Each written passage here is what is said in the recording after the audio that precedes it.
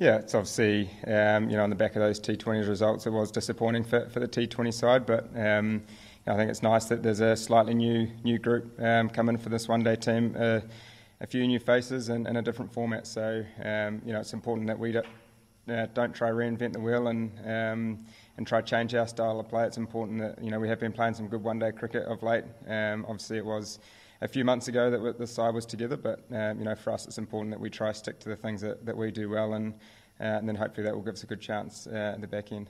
We've been in positions to win those T20s and haven't been able to do it. Is it a mental adjustment as much as anything when it comes to these one days? Yeah, look, I think winning can be a habit, and unfortunately we've been on the wrong side of those results, which has been disappointing. But I guess the beauty is we've been putting ourselves in those situations where we can win the game, and for us that's an important thing. And the more times than not we start getting across the line, then those experiences start becoming a habit. And if we can, well, hopefully it doesn't get down to those stages in this one-day series, but if it does, then hopefully we can draw on those experiences that we've had in the T20 series and go from there.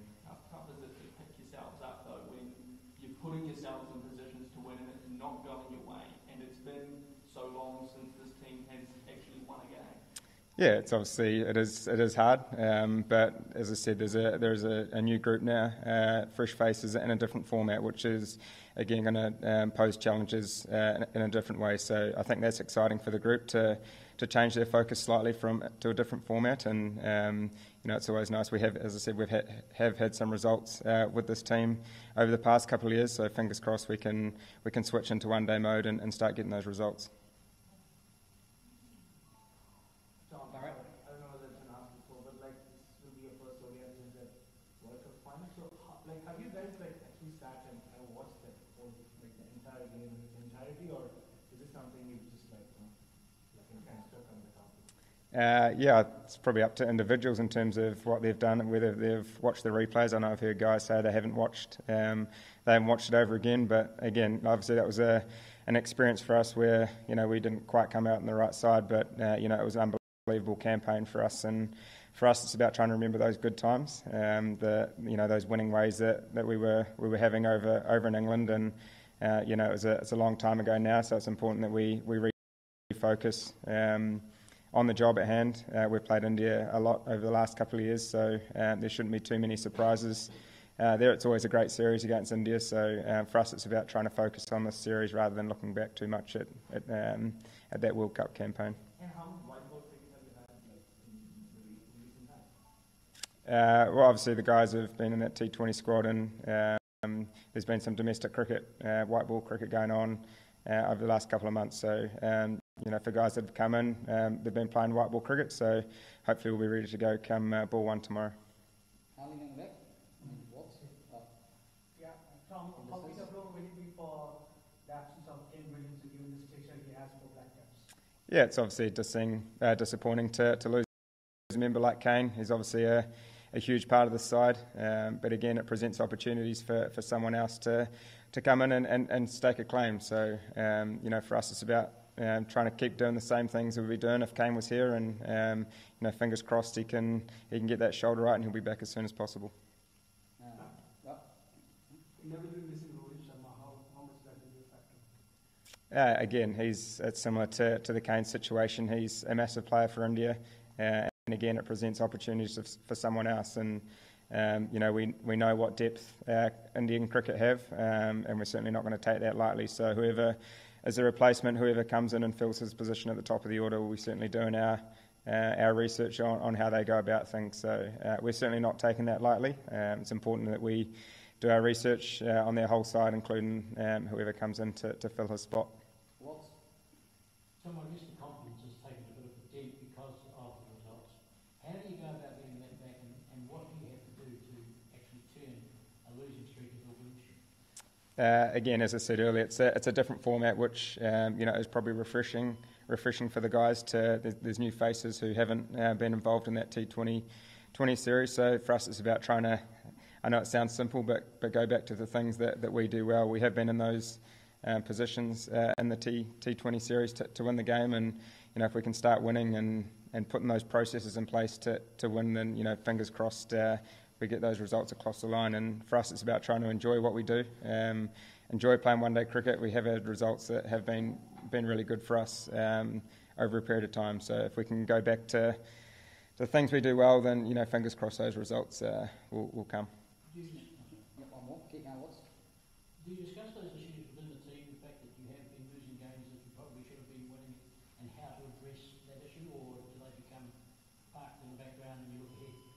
Well, I think it's really important that, as I said, I wasn't here in the T20 series, but that guys try to learn from those situations as much as possible, and however that is for guys will process it differently, and whether it's sitting down with a coach or watching replays, it's important that guys do learn from that and then take that forward into those situations in the future. So if we are in that situation again, hopefully we can draw back on the experiences from the T20 World Cup and turn those results around.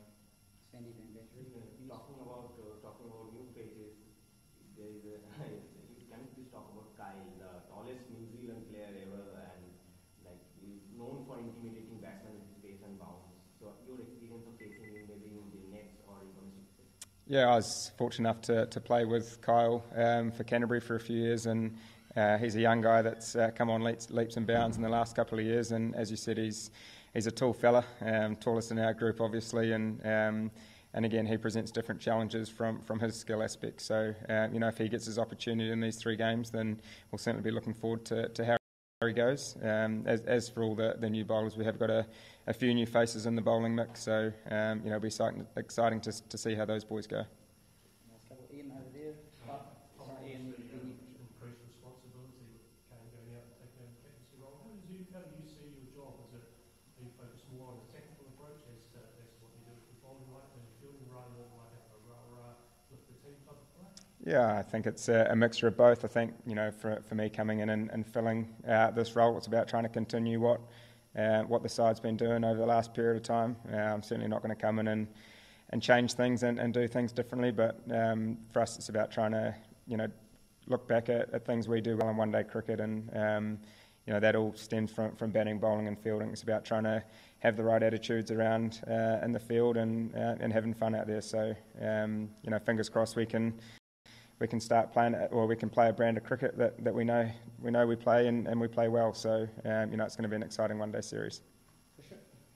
From beyond the fact that it's an international series, contextually the one-day series doesn't really have too much meaning. You have the T20s leading into the T20 World Cup, and then you have the Test matches, which are part of the World Test Championship.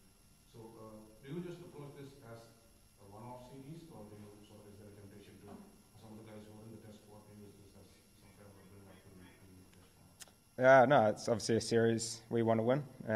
We've played India, as I said earlier, quite a few times over the last few years, and it's been a great series. I think it's been 2-2 or 1-1 heading into the last game for the last period of time, and unfortunately we haven't quite got across the line. So for us, it's about coming here and trying to win this series. We've got some new faces in the group which haven't played these guys before, which is exciting. So fingers crossed we can come here with the right attitude and have fun and play our brand of cricket, and hopefully we come out on the right side. Obviously no Trent, no Lockie, no Matt. As a batting group, how much more important is it that you guys post a defender will score? I know it's always important, but given you have a relatively inexperienced seam attack, how much more important is that to the batting group? Yeah, I don't think that changes too much. From our batting point of view, I think the guys the bowling group that have come into the squad, it's important that we back them, and we certainly, whoever is in the 11 tomorrow, we certainly have the full backing from the group that they can do the job. So sometimes when you get too caught up in posting a bigger score, you generally end up getting knocked over for many less. So for us, whether it's batting, bowling or fielding, it's about trying to keep things simple, trying to stick to our plans as much as possible, and then if we play well, then hopefully we can come out on the right side. Last one, Tom, I just asked about the finger that was damaged. Talk about crossing fingers.